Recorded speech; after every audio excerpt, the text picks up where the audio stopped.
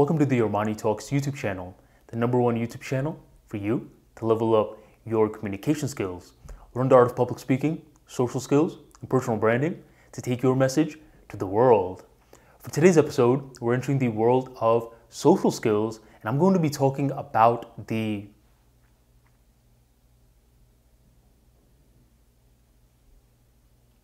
awkward silence. Let's be real. Social anxiety is not something that anyone wants to go through. If we had the preference, we would choose not to have social anxiety, yet many of us silently deal with it. Now, getting to the event is pretty difficult as it is, but let's take it a level further. What about when you are in the event? Is it still difficult? For anyone that is going through social anxiety, the answer is yes. Actually, being in the event and starting a dialogue with a complete stranger, that's what gets a lot of people nervous in the very first place. But let's say you still work up the courage and you start talking to a complete stranger, someone you've never met before. In the beginning stages, the interaction is going very, very smoothly. You guys are cracking jokes, you're asking the traditional questions, and eventually working your way up. And as the dialogue is going very, very smoothly, something starts to happen. Eventually, you start getting this one thought that says, yo, buddy, you're creating very, very good dialogue with this particular interaction. Make sure that you don't run out of things to say. Because if you run out of things to say, then there's going to be a very, very awkward silence. Do you hear me? All right. And simply from having that thought, you don't just let that thought flow on by, you start entertaining that thought. And as you start entertaining that thought, what happens is that at this point, you start leaving this present moment and you start wondering, all right, well, what's the next thing that I'm going to say? What about after that? Okay, he made a point. What about after that?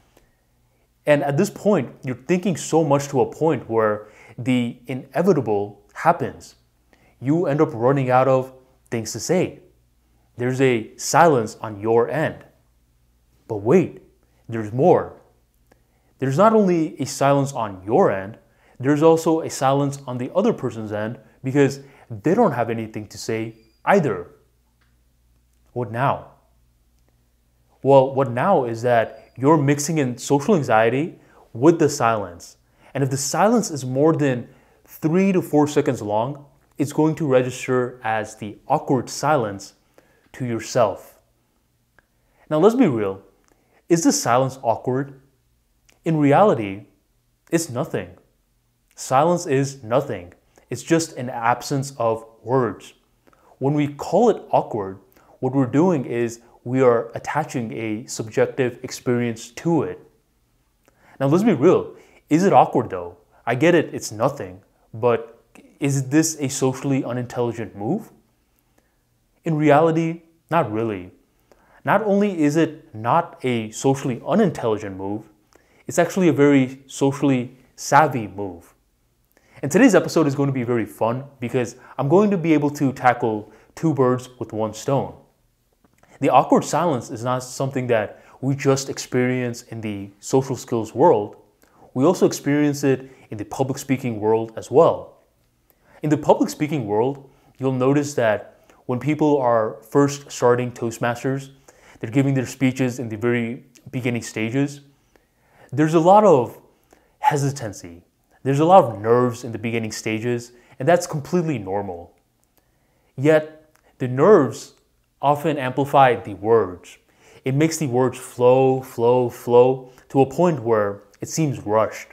The cadence does not seem to be there. When I was doing Toastmasters in the very beginning stages, there would be times where I would start running out of breath while I was giving a speech. And as I was running out of breath, one thing that I would do more for my speeches was just to take a pause, just to take a silence. But as I was taking the silence, deep inside, I felt very guilty. I felt as though that I was letting the audience down for some reason. So I didn't want to do that anymore. Later on, when I practiced my speech, I would do it in a way where I was making sure that there was no sort of silences in there whatsoever. Well, the next time that I ended up going to give the Toastmaster speech, during the evaluation time, the evaluator, who was a very respectable Toastmaster, by the way, he was like, "Yo, Armani, you have been taking pauses for your last few speeches, but today you weren't taking the pauses. Make sure you take some more pauses, all right? Other than that, the speech was great." And here is this veteran that is telling me, "Yo, Armani, you need to take pauses." Afterwards, I went to him and I was like, "Why'd you say that? Aren't we supposed to make sure that we're using words the entire time? Isn't that what public speaking is all about?" And he said, "No, that's not what it's all about. In reality, with public speaking, there's a beauty to it. There's an art form that is emerging before our very eyes. And just like with painting, let's say a painting art form, there's certain times where we see empty spaces or lack of color. And those are parts that allow us to appreciate the nuances of the entire artwork. It's the same exact concept with public speaking. With public speaking, whenever you do take that point of just space, not saying anything, what it does is that it allows the audience to digest your point.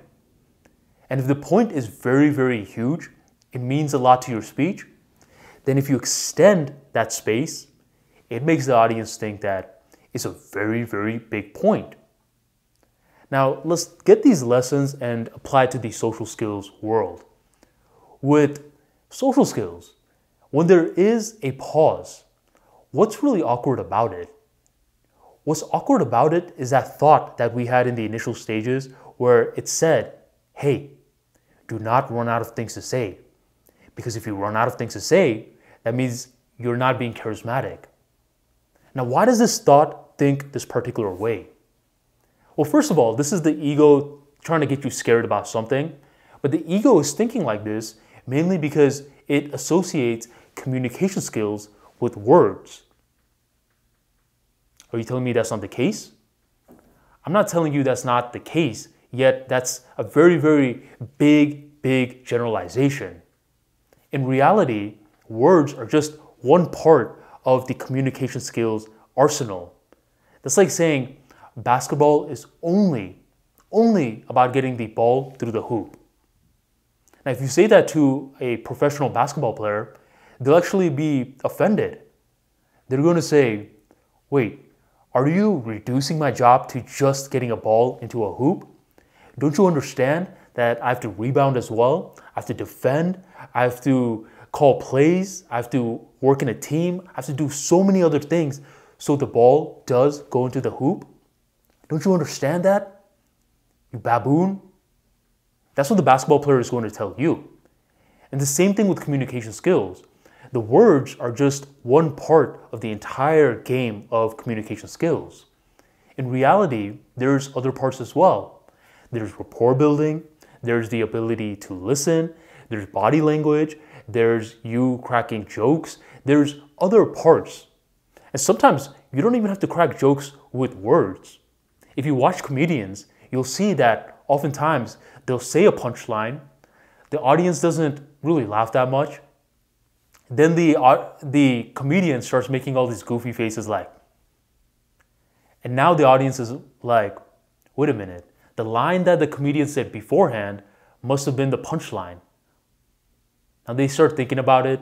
One person in the audience just starts laughing nonstop, and then other people start laughing, and the audience members are just cracking up at this point while the comedian is just making this goofy ass face, but he's saying nothing.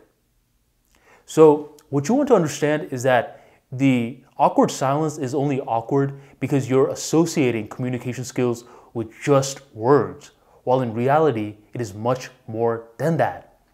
When you have that sort of perspective, you start to embrace the silences, because these silences allow you to gather your thoughts, make sure you're speaking effectively, and you're speaking in a cadence where the person that's listening to you, they can understand your points. When you're just kind of speaking like this very fast and you're just going from word to word to word, it starts hurting their head. They actually feel physical pain in their head because they're just trying to go from word to word to word. They're processing too much.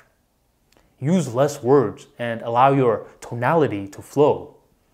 And eventually, you start realizing that you embrace awkward silences.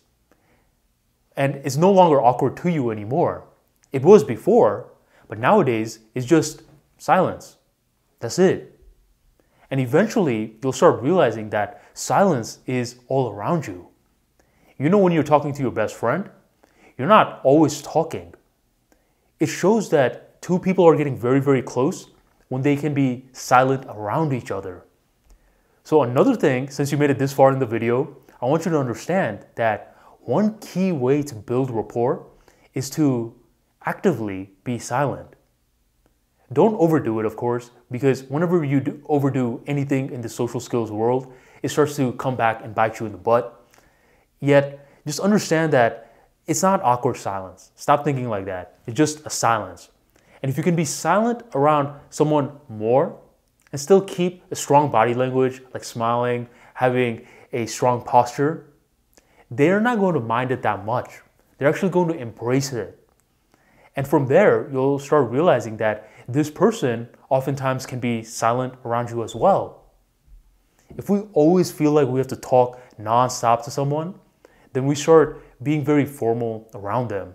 We feel very uncomfortable around them in the beginning stages. The goal to building a friend or a connection is to turn the interaction from formal all the way to informal. And once you get to the informal range, you start realizing that silences take up a whole new meaning. So stop overanalyzing this. In reality, you just got to do less. Just don't say something every now and then. Be silent. And as you're silent, you'll notice that your words start to have much more power behind it. It allows you to gather your thoughts. It allows you to speak more eloquently, and other people will be sure to be persuaded by your message. If today's episode helped you, make sure you drop a like right on below. And thank you for joining the Armani Talks YouTube channel.